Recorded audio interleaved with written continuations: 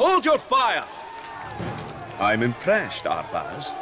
It's a shame that we find ourselves on such different sides. Thank you. How about not killing me then? How about this? I will give you a chance to live. If you can beat me one-on-one, you walk away. What say you to that? No tricks? A fair fight? No tricks. You win, you leave. I win, you die.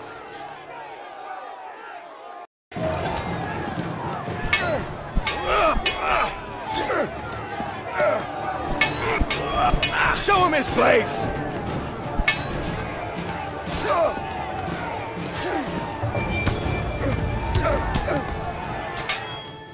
Teach him a lesson!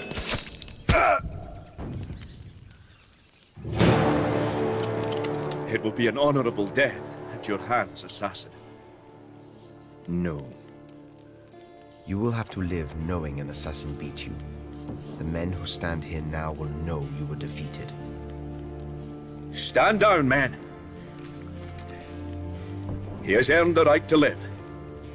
If I see you again, Burns... You won't. There is nothing left to see.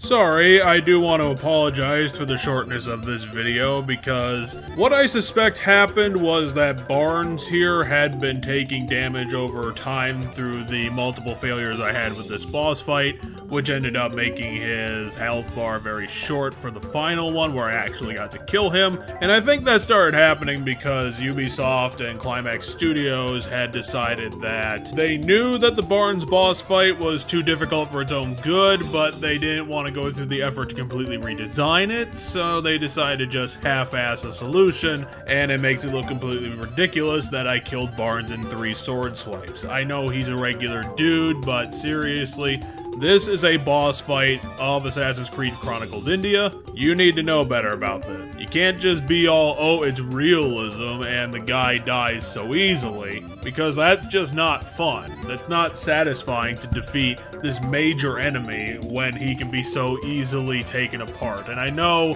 that my criticism really should be that his combat is bullshit, and it was a good thing that it was short, but honestly, either way, bullshit combat, short combat, it makes a terrible boss fight, so even the justification doesn't make it any better. And honestly, the main reason why this sucks is that Barnes here uses melee combat and range combat with his firearm, has no tell to tell you when it's coming, and the whole laser sight, oh, we're gonna shoot you mechanic that would show it on screen is so short that you barely have time to actually register, oh, it's coming to kill me, before you hit the dodge button. It's just a completely shittily designed boss fight altogether that really shouldn't be in the game at all. And what makes it even more hilarious is the pre-fight cutscene, where they're like, yeah, I'll have a fair fight with you, no tricks. And then probably one of the first things that happen is that Barnes will pull out a firearm from his ass and shoot you in the face, stone cold dead. It's kind of a laugh when Ubisoft and Climax Studios, you know, people who make shitty games like this, make up the jokes for me so that I don't have to. Anyway, Barnes is terrible, shitty, and terrible, and really just another example of why India might end up being the worst of the 3 episodes of Assassin's Creed Chronicles.